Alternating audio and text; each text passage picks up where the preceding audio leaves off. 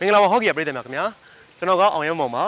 ါဒီဘက်ဟော့ကီယာ test ride season မှာစမ်းသပ်မောင်းနှင်ပြမယ်ကားကတော့ Nissan ကထုတ်လုပ်ထားတဲ့ new Nissan Sunny မျိုးစားကားဖြစ်ပါတယ်ဒီကားကတော့ကျွန်တော်မြန်မာနိုင်ငံမှာ SKD စီးရင်ဝင်ကားမျိုးစားတစ်စီးလည်းဖြစ်ပါတယ်ကျွန်တော်ဒီ Nissan Sunny မှာအယောင်၄မျိုးရှိပြီးတော့သူ့ရဲ့ grade ကတော့၃မျိုးရှိပါတယ်အခုမြင်တွေ့နေရတဲ့ grade ကတော့အမြင့်ဆုံး grade SL grade ဖြစ်ပါတယ်သူ့ရဲ့အောက်မှာတော့ SV grade ရှိပါတယ်ပြီးတော့သူ manual မောင်းလို့ရတဲ့ MD ဆိုတဲ့ grade မျိုးစားတစ်ခုလည်းရှိပါသေးတယ်အရင်ဆုံးတော့ကျွန်တော်တို့ဒီ Nissan ရဲ့မီးကြီး system တွေကိုကျွန်တော်တို့စပြီးတော့လေ့လာသွားရအောင်လားဗျာ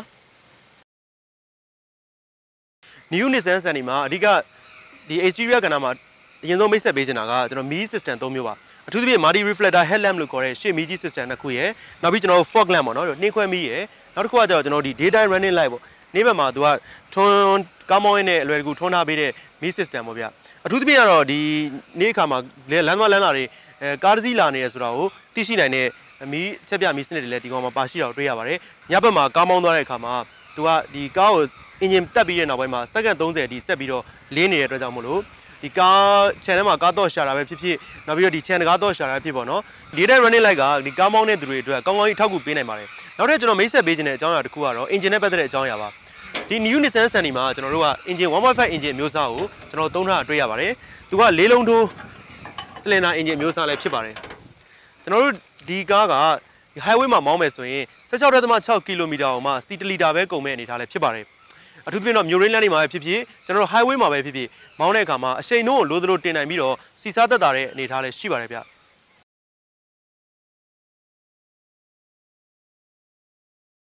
ကျွန်တော်တို့ဒီမှာသူ့ရဲ့ smart key လေးကိုဒီလိုမျိုးဖွင့်လိုက်ရင်နောက်ဖုန်းက auto တက်သွားမယ်ကျွန်တော်ဒီကျယ်ဝန်းတဲ့ဒီကာဂိုထဲမှာပစ္စည်းတွေဘယ်လောက်ထိထည့်နိုင်လဲဆိုတာလက်တွေ့စမ်းသပ်ပြပါမယ်ဗျโอเ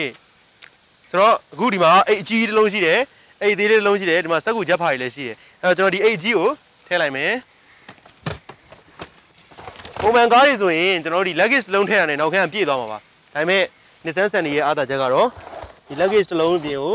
ကျွန်တော်တို့ဒီလိုစက်ကူချက်ဖာတွေလည်းထည့်လို့ရတယ်ဒီလိုအိတ်တွေလည်းဆက်ပြီးတော့ထည့်လို့ရပါတယ်ဒီပြင်ထည့်ပြီးထည့်လို့ရပါသေးတယ်ကျွန်တော်ဖျားဘူးသွားချင်တာတို့နောက်ပြီးတော့ကလေးတွေနဲ့ချောင်းသာသွားချင်တာတို့စသဖြင့်အများကြီးထည့်နိုင်ပါသေးတယ်ပစ္စည်းတွေ Nissan Sunny ရဲ့နောက်ထပ်ထူးခြားတဲ့feature တစ်ခုကတော့ကျွန်တော်တို့ဒီတမန်စီတင်ကားတွေနဲ့မတူတဲ့ထူးခြားချက်ပါသူကကျွန်တော်တို့ဒီနောက်မှာပေါ့နော်ပုံမှန်စီတင်ကားတွေမှာနောက်မှာ sonar system တွေပါလေးရှားပါတယ်ဒါပေမဲ့ဒီ new Nissan Sunny မှာတော့ဒီ sonar နှလုံးပေါ့နော်ဒီဘက်မှာတစ်လုံးဒီဘက်မှာတစ်လုံးsonar system နှလုံးပါရှိအောင်လည်းကျွန်တော်မြင်တွေ့ရပါတယ်ဗျကျွန်တော်နောက်ထပ်ဆက်ပြီးတော့မိတ်ဆက်ပေးမယ် feature တစ်ခုကတော့ဒီ Nissan Sunny ရဲ့ smart key system လေးပါကဲကျွန်တော်တို့ဒီ smart key system ကြောင်းကိုလေ့လာလိုက်အောင်လားဗျာကျွန်တော်တို့ဈေးဝယ်ပြီးတော့ပြန်လာလက်ထက်မှာအထုပ်တွေပိုးတွေနဲ့ဒီတော့ကိုလည်းကျွန်တော်တို့ရှာပြီးတော့ခလုတ်တွေလည်းမနှိမ့်နိုင်တော့ဘူးဆိုရင်ကျွန်တော်တို့ဒီကားရဲ့ဒီဘတ်တန်အမဲလေးရှိတယ်အဲ့ဒါလေးကိုတစ်ချက်နှိမ့်လိုက်မယ်ကားကိုအော်တိုလွယ်ကူဖွင့်လို့ရပါမယ်โอเคကျွန်တော်တို့တကားပြန်ပိတ်မယ်ကားကိုပိတ်လိုက်မယ်ဒီဘတ်တန်အမဲလေးရှိတယ်အဲ့ဒါလေးကိုကျွန်တော်အော်တိုနှိမ့်လိုက်အောင်ပါမယ်ခါးလော့ချပြီးသားဖြစ်သွားပါပြီကျွန်တော်ဒီကားရဲ့ exterior ဝိသေသတွေကိုထပ်ပြီးတော့ရှင်းပြကြပါမယ်ဒီကားရဲ့အရှည်ပေါ့နော်ဒီ overall length ကကျွန်တော်4455 mm သူကရှည်တယ်နောက်ပြီးတော့ဒီကားမှာဒီ side signal ဒီနောက်မှန်မှာ side signal ကျွန်တော်တို့ပါရှိတာလည်းကျွန်တော်တို့တွေ့ရပါတယ်နောက်ပြီးတော့ဒီကားရဲ့ဘိန်းမှာ align system ပါတယ်ပြီးတော့ဘိန်းခွေ side ပေါ့နော်ဒီဘိန်းခွေ side က15လမ်းမှာဘိန်းခွေ side ကိုသုံးထားတယ်ပြီးတော့ကျွန်တော် align system ပါရှိတာလည်းတွေ့ရပါတယ်သူ့ရဲ့ဒီပေါ့နော်ဒီshort bar တွေက coin type ကိုသုံးထားတယ်နောက်ပြီးတော့ကျွန်တော်ဒီ MacPherson strap stabilizer bar တွေကိုလည်းကျွန်တော်တို့သုံးပေးထားတာကိုတွေ့ရပါတယ်ဗျကျွန်တော်ဒီကားရဲ့ twin mic system ကိုဆက်ပြီးတော့လေ့လာကြည့်မယ်ဆိုရင်ကျွန်တော်ဒီ CRI ကစပြောပါမယ်ဒီ CRI မှာကျွန်တော်တို့ဒီ silver နဲ့အလှဆင်ထားတဲ့ design တွေကိုတွေ့ရမယ်နောက်ပြီးတော့ဒီ CRI မှာပဲကျွန်တော်တို့ဒီအတန်တိုးကျယ်လုပ်လို့ရတဲ့ဒီ cloud တွေနောက်ပြီးတော့ဒီ audio လှမ်းပြီးတော့သချင်းချင်းနေတာတို့ပေါ့လုပ်နိုင်တဲ့ system တွေကိုလည်း CRI မှာပါရှိတာကိုတွေ့ရတယ်နောက်တစ်ခုကကျွန်တော်ဒီကားရဲ့ဒီ poster system ပေါ့နော်ဒီ poster ကကျွန်တော်ဒီ key ရှိရဆိုရင်အလွယ်တကူပဲဒီ engine ကိုကျွန်တော်နှိုးနိုင်မယ်နောက်တစ်ခုကကျွန်တော်ဒီမီတာပေါ့နော်ဒီကားရဲ့ဒီအရှိန်နှုန်းတွေကိုကြည့်တဲ့မီတာတွေကလည်းကျွန်တော်တို့ လူရဲ့ message ကိုထင်ထင်ရှားမြင်နိုင်တဲ့အမဲအောင်နောက်ခံတယ်ကျွန်တော်တို့လှုပ်ထားတာကိုကျွန်တော်တို့တွေ့ရတယ်အဲ့မှာငွေအောင်ကျွန်တော်တို့ဒီအလှဆင်ထားတဲ့တိုင်ခွက်လေးတွေလည်းပါရှိတာကိုတွေ့ရပါတယ်ဗျနောက်တစ်ခုကကျတော့ကျွန်တော်တို့ဒီကားမှာဒီ 5 vision meter လို့ခေါ်တဲ့multi information display box လေးတစ်ခုလည်းကျွန်တော်တို့ပါရှိတာကိုတွေ့ရပါတယ်အဲ့ဒီ box လေးကကျွန်တော်ဒီကားနဲ့ပတ်သက်တဲ့သတင်းအချက်လက်မျိုးစုံကိုအဲ့ဒီ box ထဲမှာကျွန်တော်ဖော်ပြတယ်ကီလိုမီတာဘယ်လောက်ရှိသွားပြီစီကဘယ်လောက်ပဲကျန်တော့တယ်စသဖြင့်ပေါ့နော်ဒါမျိုးတွေလည်းကျွန်တော်တို့မြင်နိုင်အောင်လဲဖန်တီးပေးထားတာကိုမြင်တွေ့ရပါတယ်နောက်တစ်ခုကထူးခြားချက်ကပေါ့နော်ဒီကားကကောင်းကောင်း CRI ကို adjust လုပ်လို့ရတယ်အမျိုးသား driver တွေပဲတက်မောင်းမောင်းအမျိုးသမီး driver တွေပဲတက်မောင်းမောင်းဒီ CRI system ကိုညှိလို့ရတယ်နှိမ်လို့ရတယ်ပြီးတော့ကိုလိုချင်တဲ့ adjust point ရောက်ရင်ကျွန်တော်တို့ဒီမှာထပ်ပြီးတော့ CRI ကိုကြက်ချင်လဲကြက်ထားလို့ရပါတယ်ဗျနောက်ထပ်ကျွန်တော်မိတ်ဆက်ပေးခြင်းနဲ့ဒီကားရဲ့ interior ထဲမှာအရေးကြီးတဲ့အစိပ်ပိုင်းတစ်ခုကတော့ aircon system ဖြစ်ပါတယ်ဒီ aircon system ကကျွန်တော်တို့ပုံမှန်ကားရဲ့နဲ့မတူတော့တာကသူက digital system ကိုသူကအသုံးပြုထားတာကိုတွေ့ရတယ်fan door shot လုပ်ချင်တာပဲဖြစ်ဖြစ်နောက်ကျွန်တော်ဒီ aircon ရဲ့ temperature ကိုကျွန်တော်အနှိမ့်အမြင့်လုပ်ချင်တာပဲဖြစ်ဖြစ်သူကဒီအကုန်လုံးက digital control system တွေနဲ့သုံးထားတာလည်းကျွန်တော်တို့တွေ့ရပါတယ်ဗျ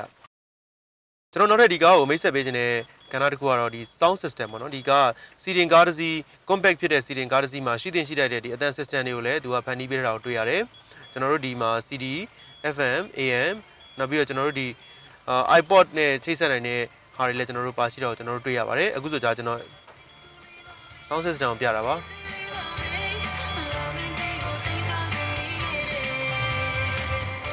ကျွန်တော်ကြိုက်ဆုံးသင်းလို့လည်းပြောနိုင်ပါတယ်အခုလာနေစင်းရ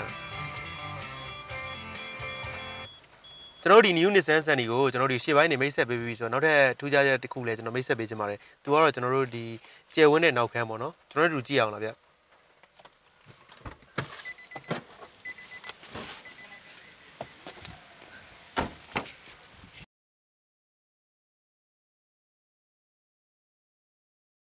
ကျွန်တော်တို့ဒီ new Nissan Sunny မှာအဓိကအကြိုက်ဆုံးကျွန်တော်အကြိုက်ဆုံးပေါ့နော်အဓိကအကြိုက်ဆုံးအချက်ကတော့ဒီနောက်ခန်းကျယ်ဝန်းမှုပေါ့နော်ကျွန်တော်တို့အရက်နဲ့ဒီထိုင်ရင်တော့မှဒီခေါင်းမိုးပေါ့နော်ခေါင်းမိုး hair room လည်းလွတ်တယ်ကျွန်တော် leg room ပေါ့နော် leg room ဆိုလည်းဒီမှာကျွန်တော်ကောင်းကောင်းကြီးကျွန်တော်တို့ထားလို့ရတဲ့အနေထားပေါ့တော်တော်လေးကျယ်တယ်လို့ပြောလို့ရတယ်ကျွန်တော်တို့ပုံမှန်စီတင်ကားစီးရဲ့လူတိုင်းအားလုံးသိပြီးသားပါနောက်ခန်းကျင်းတဲ့ပြဿနာကိုကျွန်တော်တို့အားလုံးရင်ဆိုင်ကြရပါတယ်ဒါပေမဲ့ဒီ new Nissan Sunny ကတော့ဒီပြဿနာတွေသူကဖြေရှင်းပေးထားတယ်နောက်ခန်းမှာထိုင်တဲ့လူတွေအတွက်ကောင်းကောင်းကြီးစိန်နဲ့ကျွန်တော်တို့ထိုင်စီးသွားလို့ရတဲ့အနေထားကိုကျွန်တော်တို့ဖန်တီးပေးတာတွေ့ရပါတယ် luxury car တစ်စီးမဟုတ်ပေမဲ့လည်း luxury car တစ်စီးအရသာကိုဖန်တီးပေးထားတယ်လို့ပဲပြောနိုင်ပါတယ်ဗျနောက်ထပ်မိတ်ဆက်ပေးခြင်းတဲ့ feature တစ်ခုကတော့ကျွန်တော်တို့ဒီနောက်ဘက်ကိုလေလောင်ဖန်တီးပေးထားတဲ့ feature ပေါ့နော်သူကပုံမှန်ကားတွေမှာတွေ့တာမရှိဘူးဒီနောက်ဘက်က aircon system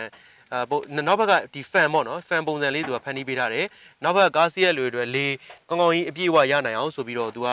လုပ်ပေးထားတဲ့သဘောလည်းဖြစ်ပါတယ်ကိုလိုချင်တဲ့ဒီ fan system ကိုလည်းသူ့ရဲ့အမြင့်အနှိမ့်ပေါ့နော်စသဖြင့်သူကလုပ်လို့ရအောင်လည်းမြင်ရပါတယ်ဗျ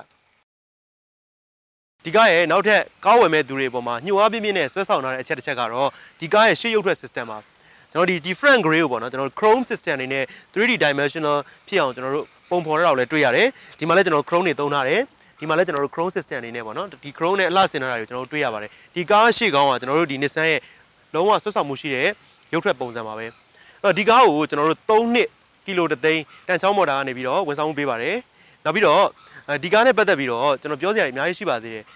technical information တွေကိုသိချင်တယ်ဆိုရင် Nissan Sales Advisor တွေကိုတွေ့ဆုံပြီးတော့မေးမြန်းနိုင်တယ်လို့ Nissan showroom တွေမှာလည်းတွားပြီးတော့လေ့လာနိုင်ပါတယ်ဒါအပြင် test drive မောင်းနေခြင်းတယ်ဆိုရင်လည်းကျွန်တော်တို့ဒီ Nissan road show တွေရှိတဲ့အချိန်တိုင်းမှာလည်းကျွန်တော်တို့ဒီဆက်သွယ်ပြီးတော့ test drive စမ်းသပ်မောင်းနေနိုင်ပါတယ်ဒီထက်ပိုပြီးတော့သတင်းချက်လက်တွေရယူခြင်းတယ်ဆိုရင်တော့ www.nissan.com.mm မှာဝင်ရောက်လေ့လာနိုင်တယ်လို့ Facebook